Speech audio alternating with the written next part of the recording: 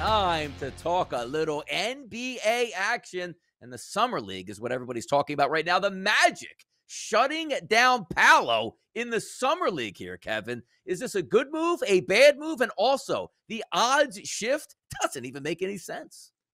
It's so bizarre. Now, yesterday, you and I took a quick look at those Summer League title odds. The Magic, a 2-0 team, they were favored to beat the Thunder. They went from a 1.5-point favorite to a 4.5-point dog. They did cover the 4.5. I don't know if anybody can be worth 5 points in a Summer League game, but apparently Paolo was. So that all of a sudden, again, messes up their chances to win this Summer League title. But I also... don't you want to see how Paolo lines up against Chet if you're the Magic? Like, if Chet goes out there, pins his shot a bunch of time, gives him buckets, it's not like you take the pick back. Okay, a couple of fans will be tweeting in disarray, but are you telling me the front office would lack confidence? Are you telling me Paolo would be distraught? What if it goes the other way? I mean, we've seen our guy Kenny Lofton Jr. body Chet in the post. Paolo's got a big body. What if he won that matchup there? It's just one of those things, Donnie, where if you would have told me, right, without the game result, hey, Paolo's back to the favorite, I would say, he must have been phenomenal. What did he score, 30? Was he just giving Chet the business? How he, one, was ultimately benched and okay with it, I don't like. And two, why he's back to the favorite makes no sense at all. I got to question this because we talk about the NBA. This is the Summer League, right? Could be very easy for the NBA to be like, yeah, the teams work out by themselves. There's no cameras. They have their scrimmages. They get better in the offseason. Then we see them once they show up in the preseason training camp and on towards the regular season. I got to tell you, though, if you are the NBA, you have a game on where you're center stage in the summer outside of Major League Baseball at this point, where you have your number one pick and your number two pickup set to be on national television. That's ratings. Ratings pay the bills. This is what you sell to next year when you say to yourself, okay, or the year after that, hey, ESPN, hey, NBC, hey, CBS, you want this package in the summer? Look what happens when our young superstars play and look at the ratings. That equates to dollar signs. And you're right. If you're Paolo Banchero, does this get seen? Because it wasn't his decision. He didn't go to the front office, Kevin, for the Orlando Magic and say, hey, you know what? I don't really feel like giving it a go. I don't want to be embarrassed tonight, and I had a couple good games. Let's just leave it on a good note. You're trying to tell me that this guy knows he was going to go out on a national stage and play against a guy that people were telling him that guy was better than you are or vice versa? This was a big miss by the NBA because I know even we were talking about it yesterday. Tune in tonight to this game, catch these two guys go head-to-head, and the NBA didn't provide that to you. I think now, it's such a good point by you, they kind of have to set the scenario where the first game of Vegas Summer League at night has to be the team that picks first and the team that picks second. Like, I can't believe that and I don't think this is like, oh, they left themselves vulnerable by making it the third game. I mean, it's so ridiculous. And again, if they would have shut Paolo down after this game, that's fine. We have been warning people all Summer League long, hey, guys are going to get shut down. So the fact that Banchero didn't finish it out, I understand.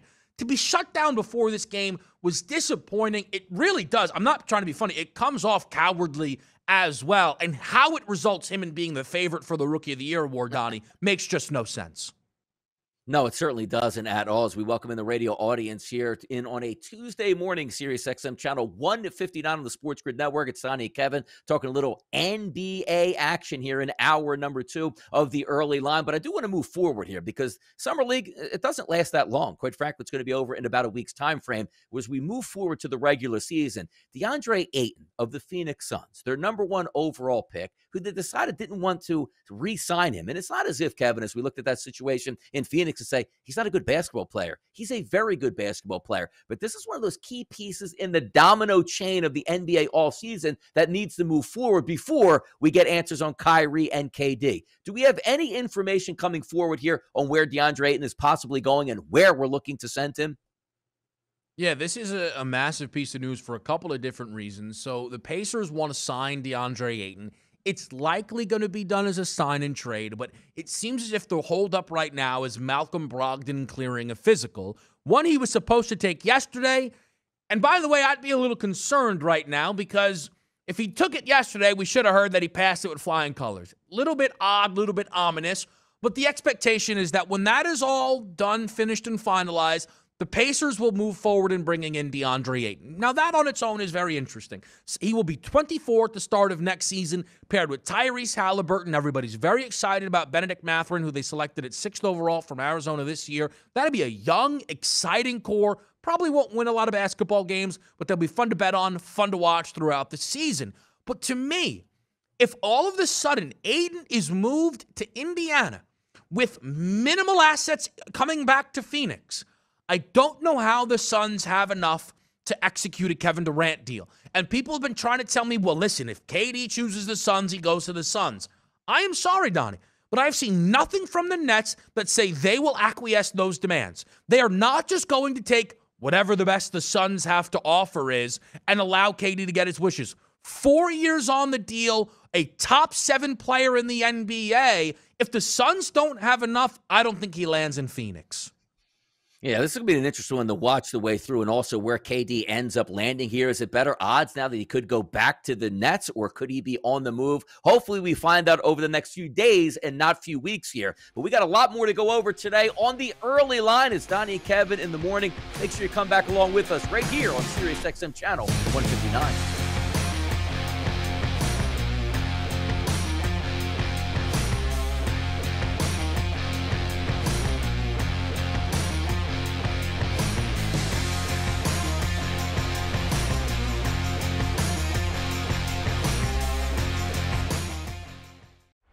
If you want to pick like a pro, you need to be in the know.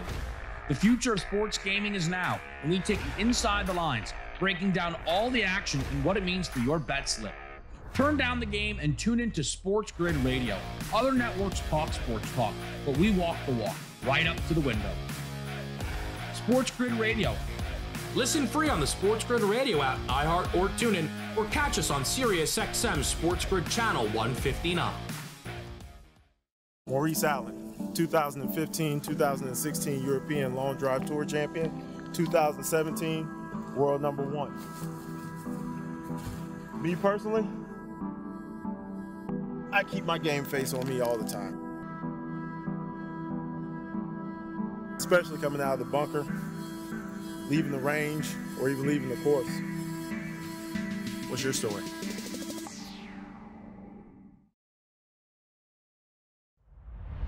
The Pat McAfee Show. What did you think of the young wide receiver? What did you think of Watson? What did you think of Sammy? What do you think about going into the season? Any thoughts on what you're going to have to focus on or anything like that? Definitely looked apart. All three of them. All three of the guys we drafted all, have physical gifts. Obviously, the top 2 picks are bigger, Dobbs and Watson. But the 7th round pick got a lot of stuff to him. The Sports Grid Network. The Bostonian versus the Book. People still don't buy this team's going to be any good. And we got gifts in the last 2 years to get low win totals because people said, Derek Carr sucks. Thank you. I've cashed both over bets on the Raiders win total. I'm coming back in again this year with the over on the Raiders win total, but I'm going to be more heavily committed to the team because I think the team's got real playoff potential. The Bostonian versus the Book. Fantasy Sports Today. All right, now let's go to the outfield, and we'll start off with Mike Trout, who looked like he was on his way to a fantasy MVP season, but my gosh, he's in the worst slump of his career right now, George, over the last month. Giancarlo Stanton will start. He, of course, plays for the Yankees. Aaron Judge, no question. And then Shohei Ohtani, and that's really who everyone will want to see play on Tuesday night. Yeah, but Ohtani was voted in as a pitcher and the DH, right? The Sports Grid Network. Pharrell, Coast to Coast. 56 and 29. I understand everyone's enamored with the Yankees. But remember, the Astros are rolling in their division. They got 56 wins, and they seem to be able to beat the Yankees every time they turn around. I mean, they beat them last week. Now they're going to play them again next Thursday when they come out of the break. That's the team I'm worried about. I'm not worried about the Boston Red Sox. The Sports Grid Network.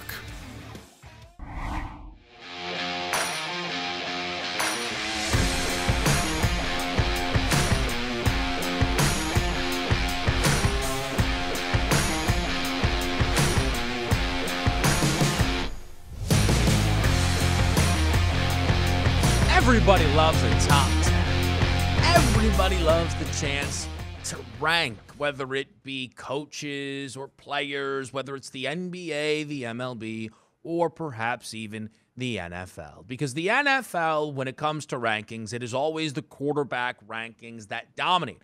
And I could give you my top 10. We can give you Donnie's top 10. But how about a top 10 that catches the headline as it was drawn up by 50 different executives, coaches, and players around the NFL? It looks like another vaunted straw poll from the folks over at ESPN. But again, this grabs the attention because this was not done by, analysts or people within the media. This is done by people around the league. And there were some notable admissions, and there were certainly some interesting rankings. What we've provided here today is that list of 10 and the MVP odds next to each one of these names. The top quarterback on the marquee was Aaron Rodgers. That top 5 was rounded out with Mahomes, Josh Allen in front of Tom Brady, Tom at 4, and Joe Burrow at 5. Let's start there, Donnie. The top 5 quarterbacks, again, on this list here, ranked by execs, coaches, and players. What caught your attention? Of the top 5 or just the entire 10? Yeah, top 5 for me. Top 5. Aaron Rodgers is, to me, Aaron Rodgers overall right now is the best quarterback. But quite frankly, Patrick Mahomes for me is the quarterback that I would actually go with if I needed to start a franchise. Josh Allen makes sense. Tom Brady makes sense. I think the guy getting a lot of push here is Joe Burrow. Good young quarterback. Played extremely well down the stretch last year. Got his team into the Super Bowl. Quite frankly, had the lead late in that game, and they probably should have won a Super Bowl. But I think that elevation of Joe Burrow into a top 5 quarterback, little bit premature for me. It feels very strong. It feels very, very strong to move Burrow up to that point there, especially when you factor in the guy behind him is Matthew Stafford. Burrow has somehow covered himself in more glory in a losing effort in the Super Bowl than Matthew Stafford, who won that Super Bowl. Let's not forget that MVP race this year was Rodgers, Brady, and Stafford. For a lot of people throughout the majority of that season, a quarterback's award typically. It was not Joe Burrow, who did come away with silverware, but that was the comeback player of the year trophy. Now, I understand there's some projection done by this, but Burrow moves a little bit too far up those rankings for me. And again, when you line it up with the MVP market, though, there are a lot of similarities here on the FanDuel Sportsbook compared to the way this top 10 is. The difference, I guess, though, is that Allen has remained on his own spot compared to everybody else. There's a lot of guys with tied odds throughout the odds to win MVP. But Josh Allen ranked 3rd on that top 5, because this is what caught my eye, in front of Tom Brady. Josh Allen, 7-1 to win MVP. We've talked about it a lot. The Bills not only favored to win the AFC, but favored to win the Super Bowl. It just is becoming clearer by the day that this is the Buffalo Bills season for a lot of people. They are going to be the most popular pick for a lot of people. And the biggest reason, great defense, great coach, great skill players, all that, is people firmly believe that Josh Allen is that guy. He really is that guy. And you know me. I mean, I had the jerseys. I was all Josh Allen up last year. And it's the team that we're expecting to take that next step here, where maybe instead of playing on the road in Kansas City, you get that game at home as an AFC championship contender here, and you can move towards the Super Bowl, but also a team that's set up to win, as that's what we're looking at, right? So if you look at the top guys in this order, Josh Allen, Patrick Mahomes, Tom Brady, those guys are expected to win. Josh Allen has a very good Buffalo Bills team. Doesn't matter if Tyreek Hill is off of the Kansas City Chiefs. We expect Patrick Mahomes and Andy Reid still to have a dynamic offense and a very good season. Tom Brady down there with the Tampa Bay Buccaneers, everybody on their team is always re-signed and ready at an all-pro level caliber, and that's going to be a fact. And also, Aaron Rodgers at 10-1. But if we're looking for one of those guys with that explosive trajectory that we're looking to take the next step, because quite frankly, when you look at taking the next step, Patrick Mahomes, he already took the next step. Tom Brady, of course, he's already taken the next step. Same thing with Aaron Rodgers. So when you look at Josh Allen, you're waiting for his moment, right? And also keep in mind, the MVP is not a culmination of the year, Kevin. It's 1 through 17. And if you're telling me right now that the Buffalo Bills are expected to win the AFC, I got to tell you right now, if they're the number 1 seed when it's all said and done after week 18 in the NFL, he's probably going to be the MVP because he had a very good season, unless, something catastrophic happened where they were to get a backup quarterback like Nick Foles with the Eagles. We're not expecting that. But if they have a very good season as the number 1 overall seed, that means Josh Allen was probably spectacular. Yeah, certainly so. Now, we look at the first 5. The thing with 6 through 10, what catches the eye for a lot of people is not anybody that's on the list, but it's who's off the list. We're talking MVPs. The last 5 years, there's been 4 winners. Rodgers has 2 of them. He checks in at 1. Mahomes has 1 of them. Checks in at 2. Tom has 1 of them. He checks in at 4. And then there's Lamar Jackson. Not inside the top 10. Sometimes I wonder if I pulled up recent NFL trivia, would people just fall all over themselves trying to remember that an MVP award was won by Lamar Jackson. We constantly hear playoffs with Lamar. Please tell me all of the playoff moments of Justin Herbert's career. Go ahead and tell me all the unbelievable playoff moments of Dak Prescott's career. And the list does go on. I don't understand why Lamar and by the way, I'm almost maybe glaring over the biggest and most ridiculous name to be in front of him. A guy that didn't play a single snap last year in Deshaun Watson. There are 3 to 4 names you could argue Watson deserves placement in front of, Donnie, and yet kind of the way things go, execs and coaches and maybe even players, it seems, around the league not showing respect to Lamar Jackson. Now, if we take a look, and I'll play the devil's advocate here, in the top 10, I do agree. Like, Deshaun Watson shouldn't be in the top 10. You can't just say, all right, well, he played really well 2 years ago, which they went 4-12 for the Houston Texans, sat out the entire last season, and not necessarily by his own volition. It was because the NFL didn't know what to do, the Houston Texans didn't know what to do, and Deshaun Watson didn't want to play football. So now him coming into the 2022 season listed in the top 10 is hilarious because, as this reads, Kevin, this isn't who would you like to have as your quarterback without any preferences here. Everybody gets to make up different guidelines here. It reads as 2022. Who are you coming into the season 2022? Give me your top 10. The fact that Deshaun Watson is on there is comical. Now, if you want to argue Lamar Jackson should be in that top 10, there's somebody that you have to take out. And quite frankly, it might be a Deshaun Watson. I see people all across their social media. Take Dak Prescott. Dak Prescott's a very good quarterback in the NFL. I would still have him in the top 10. But if you're looking at last year, heading into this year, and we're talking about the wide receiving core being extremely questionable here for the Ravens, and them being so injured last year as if they're not going to be injured again. They're going to have a complete season, and everything's going to go fine. Lamar Jackson finished 25th in the NFL last year in passing yards, 23rd overall in passing touchdowns, tied for 19th in interceptions, and a QBR rating that lasted 17th. None of those statistical metrics are even close to being a top 10 quarterback. Now, the argument for me is not, do I think Lamar Jackson can be a top 10 quarterback this year? Absolutely, I do. The talent obviously is there, but I can see somebody trying to punch holes in the argument saying, all right, this isn't what have you done for a culmination of your career. What do I think you're going to do in your offense, and will you be a top 10 quarterback here in 2022? Yeah, but the problem is, and people had this problem with Cam forever, is you give me if you give me just passing touchdowns and completion percentage and QBR and all the right. Listen, he is who he is because he is the best athlete the quarterback position has ever seen. When he won MVP, he ran for 1,200 yards. He ran for 1,000 the next year and would have made it 3,000-yard rushing seasons in a row if not for injury. Lamar Jackson is who he is because of what he can do as a runner. By the way, that running ability is how a Josh Allen jumps in front of a Tom Brady. Lamar constantly disrespected, and at 20-1, to be honest with you, catches my eye when we're talking MVPs coming into this season. That's some top 10 quarterbacks up next. We'll preview Major League Baseball right here on the Early Line.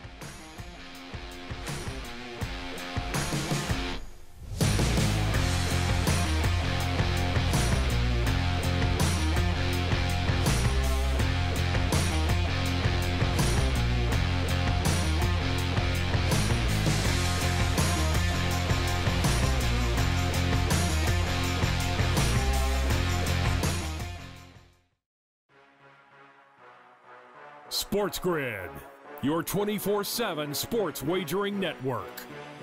People are going to the betting window Betting and above betting the them now rim. before the trade takes place. How dare Diamond they bets. do what's fiscally responsible? See how it plays out. Buffalo's going all in right Football now. They need full to put circle. all their chips in the middle of the table. It's do or die for them. And Godwin being out, they've had a little bit of a shakeup. In-game live all access. You could take the points, you could take the money line, and we had to go to San Jose too. Maybe a small play on San Jose. I'm gonna go both underdogs here.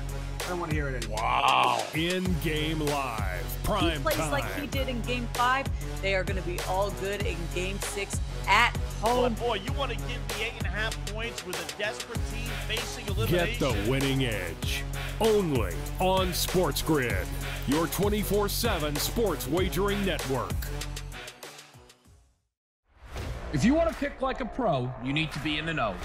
The future of sports gaming is now, and we take you inside the lines, breaking down all the action and what it means for your bet slip. Turn down the game and tune into Sports Grid Radio. Other networks talk sports talk, but we walk the walk, right up to the window. Sports Grid Radio. Listen free on the Sports Grid Radio app, iHeart or TuneIn, or catch us on Sirius XM Sports Grid Channel 159. The Pat McAfee Show. It was awesome. It was nuts. I mean, yeah, I never imagined that it would be what it is, but there were thousands of people chanting, and I was pumped up. I really couldn't even feel the pain in my the ruptured tendon. I was walking on it and putting weight on it, even though it was numb, and I was ready to eat. I could have eaten nails, and I was hungry. The Sports Grid Network. The early line. A bit of a color splash yesterday across the board at Wimbledon. And it has piqued my interest a little bit because Nick Kyrgios now will turn over and at the FanDuel Sportsbook is, I believe, a 26 to 27-1 favorite here to win the U.S. Open. But I find myself saying, hey, if Kyrgios is playing in the Open, I might be apt to turning it on because even looking at the final there for Wimbledon, if it was Novak Djokovic versus Rafael Nadal, probably never would have tuned in at all. Only on Sports Grid. Pharrell, Coast to Coast. They have been there forever, since before Christ. We call that place the Ashtray. The Oakland Alameda County Coliseum is a dump. And I mean, they don't even have water in that building. All I know is that they need to move to Vegas. But when I talk to the guys in Vegas, I talk to Sherapan and Perot, and they say it won't do well in Vegas. I can't see how it wouldn't be an absolute success. You know, this time of year, there's nothing else on. People are still coming to Vegas. The Sports Grid Network.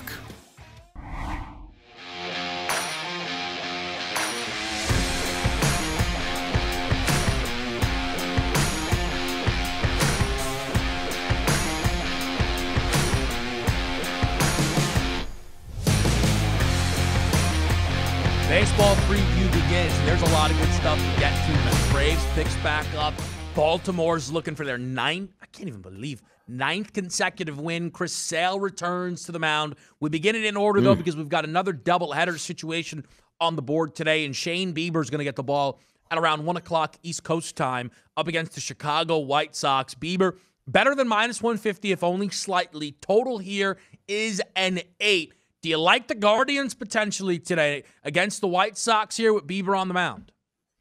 Yeah, they should win fairly easily in this one. If we're taking a look here at some of the matchups, that makes some sense. I mean, Bieber by far is the better pitcher overall, but if I'm trying to take a look at the lineups here to get them matched up, I mean, look, the Chicago White Sox, let's keep it simple here, Kevin, right? If there's a lefty on the mound, you open up the books and say, all right, how can I sort of formulate a way to take the Chicago White Sox in a team total or a money line here? Forget about the season that the White Sox are actually having, but just the matchups that make some sense. But a Bieber, the right-handed pitcher, having a decent season, very good, Kevin, versus lefties and righties, a 257 weighted on base percentage, pitching to left-handed batters, to righties, a 312. ISO power number is very good. We look at this lineup today. Outside of Jose Abreu, a 361 weighted on base percentage, which is very good against right-handed pitching in 2022. Every single player on that team is a 323 or below. They just don't match up for some reason against right-handed pitching as they do for lefties. Now, if we're taking a look at the anticipated starter here on the opposite side, let me see who we got here for the Chicago White Sox. Looks like it still is going to be Martin.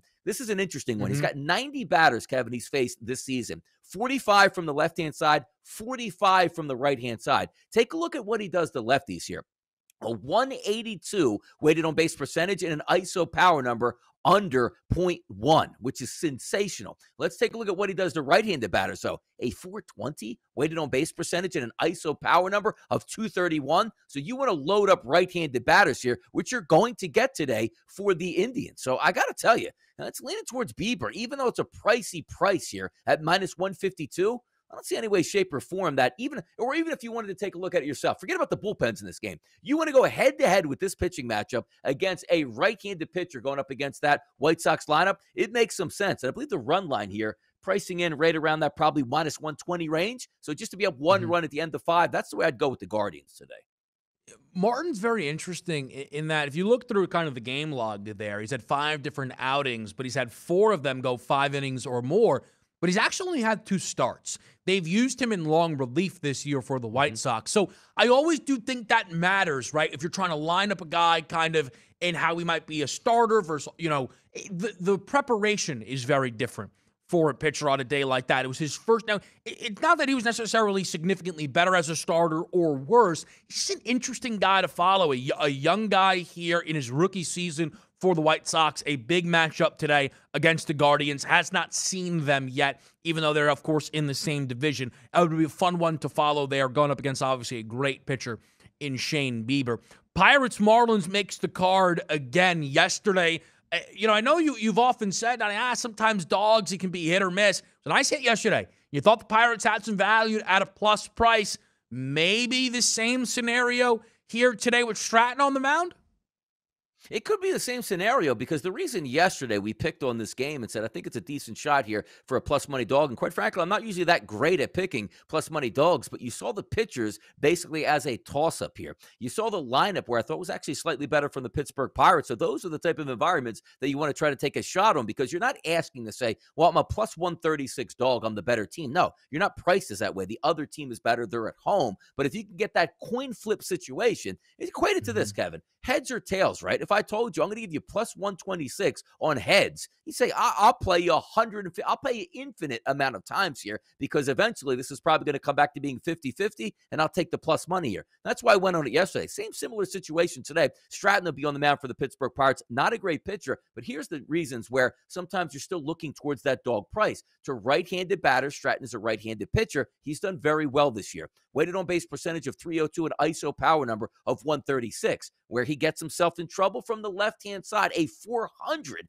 weighted on base percentage against lefties with an ISO power number of 213, both elevated. But let's take a look at the anticipated lineup today for the Miami Marlins. Leading off, Joey Wendell, a left-handed batter. Great. You saw Sanchez in the 5-hole. Great. Nobody else, Kevin, in that lineup anticipated to be from the right-hand side, from the left-hand side, which is where the damage could get done. Then we flip it over. We already know one of the pitchers that has been faded a lot this year is Castano. High xFIP number, doesn't get lefties out even though he's a lefty pitcher. So this is another one of those coin flip type games where I look at that Pittsburgh lineup and I say to myself, I think it's a better lineup once again than the Marlins. So maybe another shot at a plus 126 price today on those Pittsburgh Pirates. Stratton's fascinating to me. So this is a guy who's been around, for 6 years, since 2016. And if you look at this season, it's been all relief work. Not a single start this year. The most pitches he's thrown on the season is 31 in an outing, and he's not gone above 2 innings. But he has 41 career starts under his belt.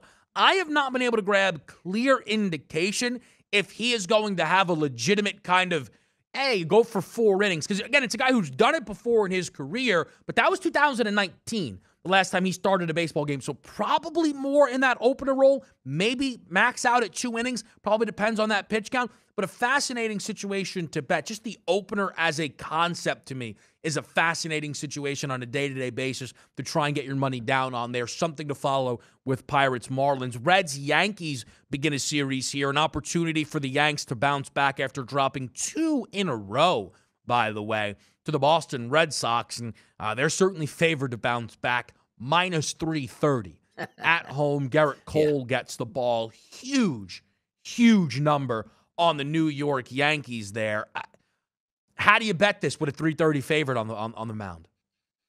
Yeah, it's not even really necessarily a parlay piece that you want to look forward to, or even like what's the run line on the first 5 innings? Typically a half. Is it 1.5 today? So I would be looking towards the Yankee bats today. Now, Ashcraft hasn't been a bad pitcher here, Kevin, in 2022. And quite frankly, this looks like more of a, remember Tuesdays, it's always like, hey, man, you can get some really bad pitchers. Now, trust me, there are some bad pitchers on this card, but at least half of these pitchers are a 100 xFIP minus or less today. And if we take a look at Ashcraft, he's right at 103, which is roughly average. ERA 4.35, Sierra number 4.20. It's not disastrous, but you are going up against a New York Yankees lineup that does feast on right-handed pitching. And if we take a look here, if on the lineup, right-handed pitcher Ashcraft done well against lefties, Kevin. A 233 weighted on base percentage, ISO power number of 056, as you like to say, handling his business. But he hasn't done so well against right-handed bats. A 376 weighted on base percentage, which is elevated, and a slightly elevated ISO power number of 179. Now, when you look over to the Yankees here, it's that middle of the order that does damage. Take a look at the guys I'm going to list here against right-handed pitching this season in 2022. Aaron Judge, a 411.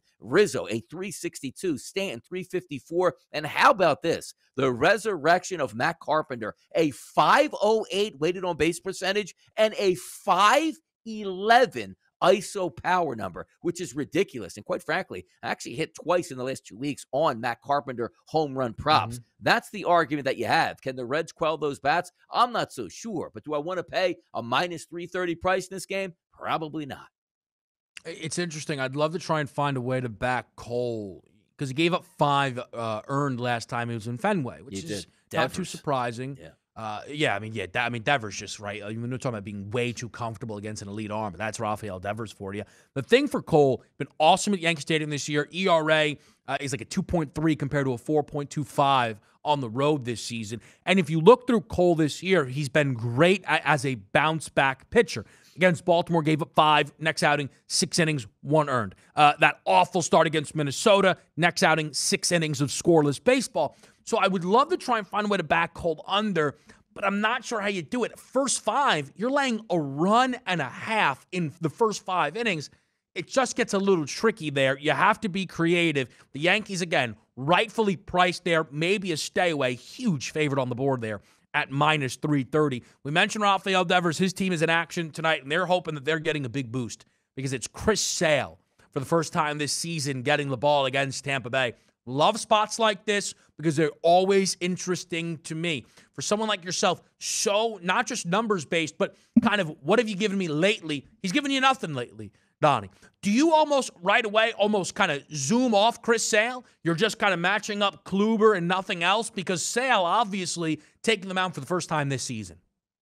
Yeah, here's the different part of when we take a look at Max Scherzer coming back, working his way through the minor league system after already pitching a major league, first month and a half of the season. He was wonderful. Came back, and you talk about pitch counts. His pitch count was like 90 in his first game back. So really, did he have one? The reason I bring this up here is Chris Sale has not pitched yet in 2022 at the major league level, but he does have 4 starts in the minor league system here. Some of these starts here against spring league type guys, also a AA start and a AAA start. The reason why we bring up pitch counts here is because take a look at his first start was 1 inning. He gave up 1 earned run. The second start here, again, against some of those, mixed spring league, rookie league guys, 2 2/3 innings, no earned runs. Then he moves up to AA, Kevin, 4 innings, 1 earned run, and then 3 2/3, 1 earned run at AAA. So you're saying something, okay, he didn't get blown away in any of those games. Was he ultra dominant? No, he wasn't. But also, Kevin, this isn't like, okay, I just pitched 6 innings here in AAA ball. I'm ready to go to the major league level. This sounds like I'm not so sure that he even pitching well or not pitching well makes it into or out of the 5th inning. So it would be a fade for me at Chris Sale at this point because typically, what are you betting in a Chris Sale start? Chris Sale on the mound.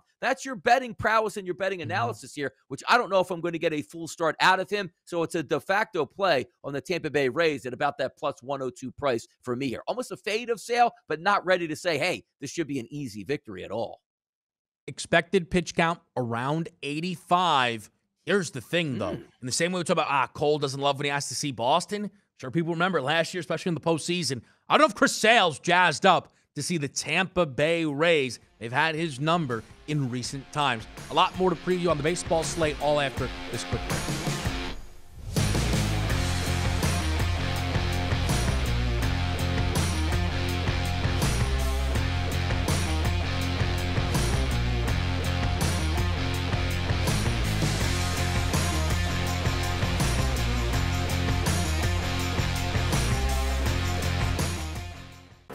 heart's racing. The clock's running out. It all comes down to this. We're talking pregame. Pregame, pregame. Get locked in with Game Time Decisions. Your hosts, Gabe Morency and Cam Stewart, will get you ready for game time. Everything you need to know before a game goes off the board, with the bet slips to back it up.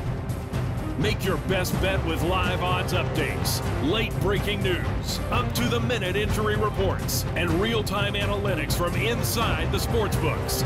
All the odds, all the action, from sports wagering insiders and industry pros like Donnie Rightside, Cam Lou, Cousin Sal, the Pro Football Doc, Dr. David Chow, and more.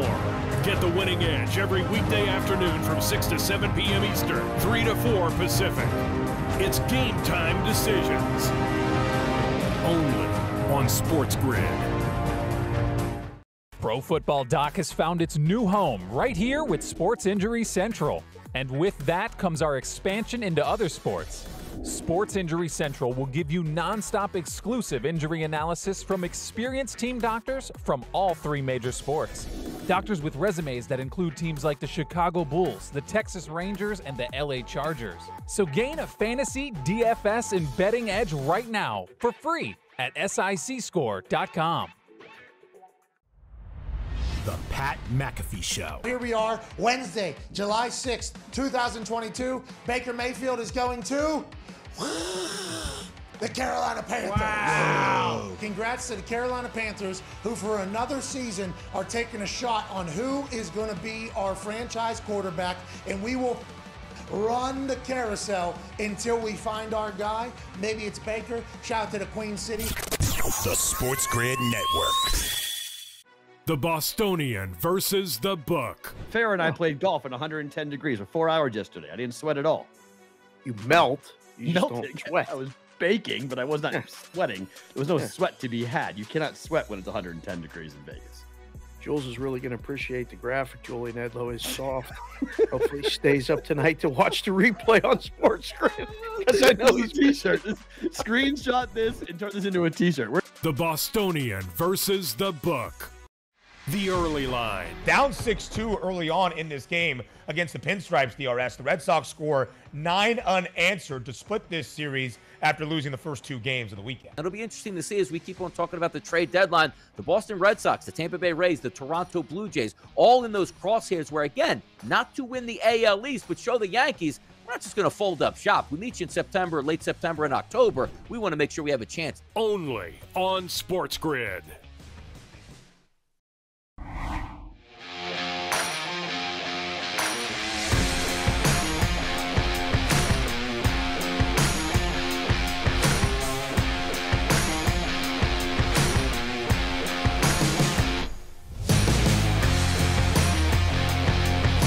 Back right here on Sports Grid. The Baltimore Orioles are back in action. The hottest, I can't even believe what I'm saying here. Hottest team in baseball, 8 wins in a row. Who would have thought? They're going for number 9. They're a plus price. You know people are going to bet them today. I'm not saying they're going to be public, but people are going to have some fun. Can they keep the Orioles' momentum going? Nice little plus money in Wrigley Field. Beatable baseball team in the Chicago Cubs. Any juice today, Donnie, as they go for their 9th win in a row on the Baltimore Orioles? I mean, if we're riding the hot hand, it makes some sense. You just keep on rolling the dice out there to plus money number it against a team playing good baseball, against a Cubs team, quite frankly, that isn't that good here in 2022. But the better pitcher on the mound today is with those Chicago Cubs. If you take a look at Sampson on the season, an 84 xFIP minus number, 2.91 ERA, and a very manageable xFIP number, Kevin, of a 3.35. So if I'm looking from that perspective, it does make some sense. But if we flip it over and take a look at Jordan Lyles, who's not a very good pitcher and is not the better pitcher on the mound today, but Jordan Lyles is a right-handed pitcher that's actually getting right-handed batters out this season at a 303 weighted on base percentage and an ISO power number of a 116. Why is that important? He can't get left-handed batters out, Kevin. A 363 weighted on base percentage and an ISO power number of 239. But here's where it helps you out. There's not a lot of left-handed batters in the lineup tonight here for the Chicago Cubs. We're anticipating, look, Ortega, Happ is a switch hitter, and Rivas, not very good. So if you're looking at a pitching matchup, which is in the advantage of the Chicago Cubs, not really taking advantage of the pitching matchup should be the Chicago Cubs against Jordan Lyles. It is just incredible that we are even dissecting the Baltimore Orioles in this fashion here. I know that our guy, the Consig, has kind of been joking around. Do you grab some Orioles to win the American League at 120 to 1? I mean, if they're going to be in the playoffs, if they make the playoffs, it is a good bet, no matter what happens from there. Let me ask you this quickly on Baltimore. Yeah. Are they going to be buyers at the deadline? I was asked that question yesterday. I don't think they're going to be buyers at the deadline at this point. Why? Because they're not going to win anything this year. And the point of being buyers at deadline is you're going for it. Now, do I think it's one of those psychology experiments you can use on the Orioles going, hey, look, I don't want to stump these guys because nothing is worse than your GM goes, yeah, we're standing pat. This team stinks, actually. We're just getting a little bit lucky now. They don't want to hear that. But if you maybe add a veteran bat, a veteran reliever, maybe a veteran like number 4 starter, just to show the team that you still care and think they can do it, even though you don't, I think there'll be semi-buyers here just to say, hey, look, guys, you worked hard at this. I'll give you a few extra pieces. Now, go out and win it. Wink, wink. Baltimore Orioles, Adley Rutschman for MVP. I mean, I feel like the timelines coincide. You got to get Rutschman some help while you still can. Here's the deal now. We go from Chris Sale coming back. That's interesting. The Baltimore Orioles going for 9 in a row catches attention. But I still maintain Braves-Mets has my eyes. I am fascinated to watch this series play out. The Mets got such a big win yesterday for the state of the series. Can't be swept. Probably going to be the closest line this series will offer. And one of your favorites, Strider, gets the ball. The favorite for now for NL Rookie of the Year, his teammate in Harris is right behind his heels. It's Peterson who gets the ball for the New York Mets. Total here, 8.5. Certainly expecting maybe a couple of more runs today without the Max versus Max battle. Braves-Mets, what do you see? This is how big that win was yesterday, right, for the New York Mets and getting Max Scherzer to beat Max Fried. And you can at least decompress because if you lose the series, so what? When we have our top guys out here, we can dominate. Well, Spencer Strider's been absolutely sensational in 2022. And if you haven't watched him pitch, how about the strikeout rating? 39% of the batters he faces strike out. That is outrageous. Like, you're trying to talk about getting like a rally started when roughly 40% of your batters don't even put the ball in play. That's outstanding. An xFIP minus number, the best on the card today at a 62, an ERA of 2.60, and a Sierra number of 2.38. Good look getting any runs against the guy. Now, I figured out the formula here for myself, Kevin. Taking Spencer Strider, just in overall games itself. Stay away. He had like one bad start this year, and that's the game that I actually took him. Outside of that, he's been absolutely flawless. So you look at this price here, it's really expensive on the Atlanta Braves, but it should be. But also, if we're taking a look at a top 10 pitcher on the card today, how about David Peterson, a 90 xFIP minus number and a manageable Sierra of 3.70? They're not going to be blown away in this game on the scoreboard, but quite frankly, the Mets batters, Kevin, might just be blown away today at the plate. Yeah, the Mets have been struggling a little bit. I'll tell you, though, it's an interesting spot. The projection numbers point towards an under on Strider. The idea, though, typically is a number's going to get a little overjuiced when you get back-to-back performances that give you 6 innings, 11 Ks, 6 innings, 12 Ks, which is the last 2 for Strider. He's going up against a team with the 4th fewest strikeouts on a per-game basis in the New York Mets. But also, one of those games was against the St. Louis Cardinals, who are also kind of top 10 and not striking out as a team, and he struck out 12. The 7.5 right now, you needed to be 7.5, but it's minus 144. You're paying a lot of juice to fade a guy who is piping hot. It is a tough spot to sell. The juice comes down a little bit, minus 130. Maybe you feel a little more comfortable there. It's something I'll be looking at, but I can't guarantee I'm on because even if the projections are there, Strider has just been so dominant. Sometimes you don't want to get in front of a train like that. Brewers-Twins, interesting little cross-central matchup here, features a minus 140 number, give or take, on Minnesota at a total of 9 as the Twins are home for this baseball game, and minus 120 to the over. So it looks like a strong expectation of runs here today between these two ball clubs. Twins, Brewers, you find any value in this game?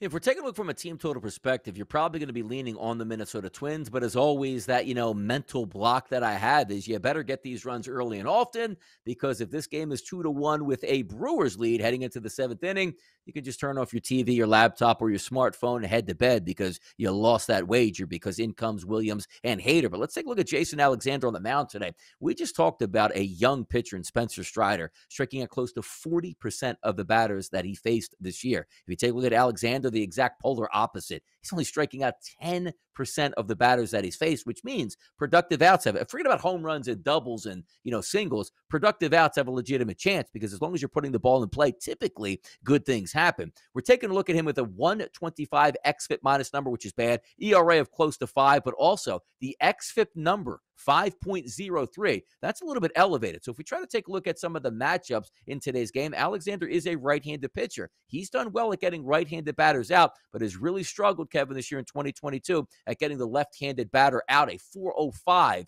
weighted on base percentage and an ISO power number of 222. And if you look at the anticipated lineup tonight going up against right-handed pitching in 2022, looks like we have 6 or 7, actually 7 guys above a 324, which means they could do some damage. But quite frankly, you want to look from the left-hand side. 5 of the 9 batters tonight that we're looking at will come whether by switch hitter or just pure left-handed batters. They should do some damage against Alexander early, and get him early, Kevin, while you can. Don't worry, wait for that bullpen to come in here for the Brewers. Fascinating matchup between two teams that do right now hold their division leads. You look, of course, over at Milwaukee. It's just a 2-game. Every time it feels like, the Brewers are about to kind of make that extension there of the Cardinals. They drop a couple. St. Louis grabs a couple. It's just a 2-game gap. The Twins up 4 on Cleveland, but more importantly, 5.5 on the White Sox. Still the hesitation to flip Minnesota to any kind of big number. They are minus price, though. It is now minus 130 on Minnesota. We will see how long that holds. All right, 2 more games that we want to get to, and I know they're both important, so let me try and move a little bit quicker here. Dodgers-Cardinals, fun series. Mentioned it's just that St. Louis was winning a bunch in a row. Well, the Dodgers have been red hot. Dodgers have been red hot, and it is a road game, so it gives a little bit of an opportunity maybe for St. Louis to pull this back, but I don't know who's getting in front of the Dodgers these days. How do you match this one up? Yeah, Liberatore, a tough outing very good outing last time out, but overall in the season, a 129 xFIP minus number doesn't really strike your fancy. Or 5.21 xFIP number and a Sierra number of over 5. You get yourself into trouble when you go up against the Dodgers with a pitcher that can't dominate. And quite frankly, the first 4 guys in that lineup against left-handed pitching in 2022, Mookie Betts, a 379 weighted on base percentage. Trey Turner, a 351. Freddie Freeman, a 359. And Will Smith, a 403. So damage could be done early. It's a nice lineup here for St. Louis. Even though they struggled for about a week and a half, they pulled their, belts up or their bootstraps up over the weekend here by winning a couple games against the Philadelphia Phillies. So they come in with a little bit of momentum, but I'm not fading the Dodgers in this spot here. I think their lineup and their bullpen is better, and I think that's going to be enough to play out because Liberatore, if he gives you 4 or 5 innings of very good baseball, you'll be in this game. But I think he's going to go back to his, let me get 4 or 5 innings and 3 or 4 earned runs here. Look, again, these are exciting teams to follow here because you've got such a hot Dodger team, but St. Louis has been awesome at home. NL MVP favorite in Paul Goldschmidt there. That's going to be a guy people, I'm sure, on a Dinger Tuesday will have their attention on. But if you're talking Dinger Tuesday, I have a feeling that San Francisco Giants are going to make the card because they are going up against the guy that I feel like each and every time Donnie goes through a slate, he goes, hold on a minute. Is this guy still out here in Major League Baseball? Oh, my goodness. He is. And that is none other than Dallas Keuchel. Now, Keuchel last outing, 7 innings, only 3 earned runs, didn't give up a home run. I don't know. That screams due to me. He's in San Fran tonight. Is this circle play excitement time here to try and fade Dallas Keuchel once again?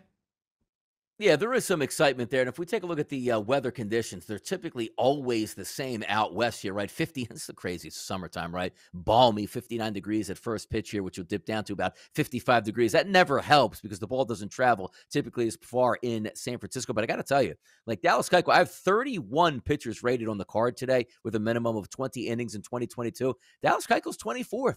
So he's not even like at the true bottom of the list. So maybe there are some things looking up for Dallas Keuchel and 7.63 ERA, still pitching it. And I'll tell you, the kids out there, like I was a left-hander. I guess I wasn't taught the right routines here, that apparently any left-hander at any time can have a 20-year major league career, regardless of having a 7 ERA. Sounds like Dallas Keuchel right now. How he's pitching in Major League Baseball, I don't know, but you want to take advantage of it, which you're going to have a lot of right-handed batters in the lineup tonight for the San Francisco Giants. Maybe it is just a principal play, but it's kind of funny seeing Dallas Keuchel moving up the ladder despite his 7.6 ERA.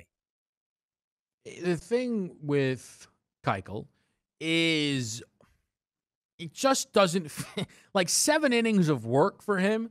I just feel like the odds are that falls back to the pack and doesn't go his direction as he, who's lining up on Dallas Keuchel today, right? That 4.5 is the number. Yeah. He's had 11 starts this year. In 7 of them, the opponent has scored 5 or more runs. So that could be something to factor in as well. A lot of good games on this slate, by the way. One we didn't get to, but just to give you an idea, the Angels at home welcome in the Houston Astros. This is going to be very interesting here because the Astros obviously have been fantastic and the Angels have been the complete opposite. I believe Ohtani is going to get the ball tomorrow. If we have another scenario, the Angels just lose. Ohtani starts, he's unbelievable. They win, lose. It does continue to strengthen his case. I just wonder if the guy, can he be Cy Young and not MVP? Is that possible? All things to follow and sort through as we take a quick break before Donnie asks you to listen up and closes out the early line.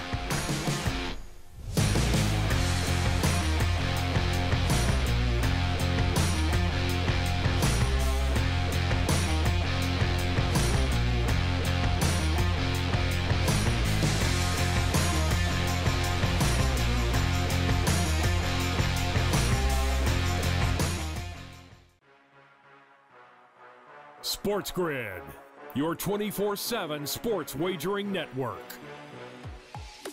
They play less games. The early line. Take a look at the top 4 seeds here in the Big Ten. They're going to play less. Rodgers and the morning Russell after. Wilson.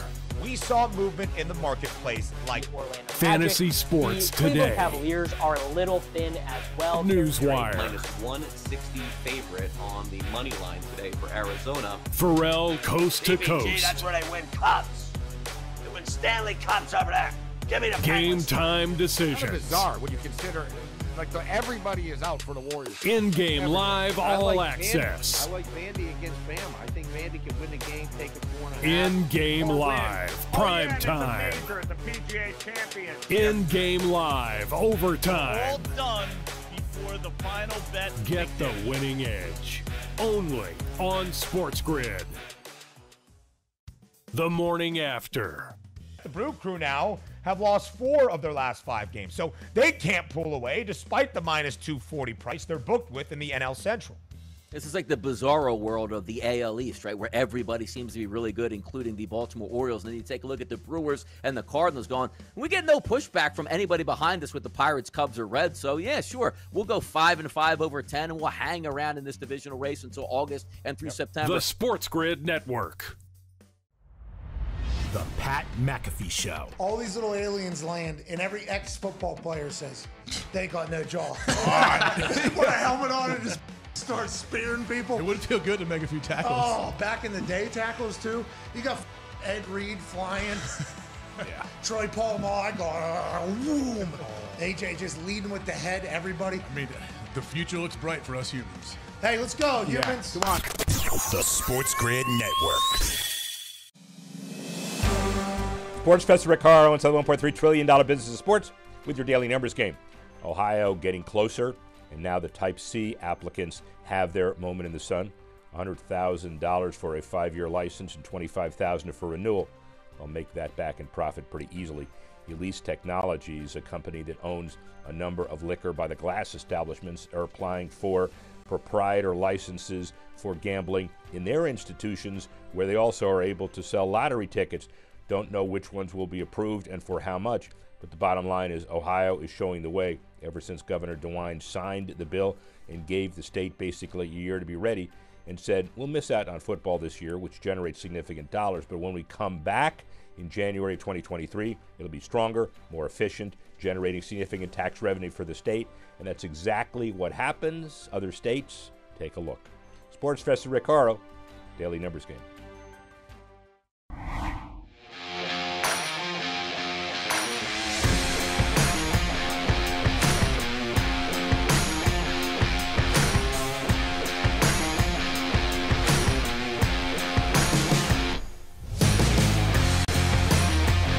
All right, last segment of the day here for a Tuesday radio on the early line. Donnie right side, and also Kevin Walsh bringing that heat from 7 to 9 a.m. before we hand it over to the morning after and Ben Stevens, who I do believe Kevin will be a part of on that first hour of the show. So make sure you stay tuned. Now, things change a lot in our sporting environments, right? You take a look and players come, players go, all-star players retire, and a new crop of all-stars come in. But I don't want to talk about all-stars of the all-star game. I want to talk about names changing here. So make sure you listen up.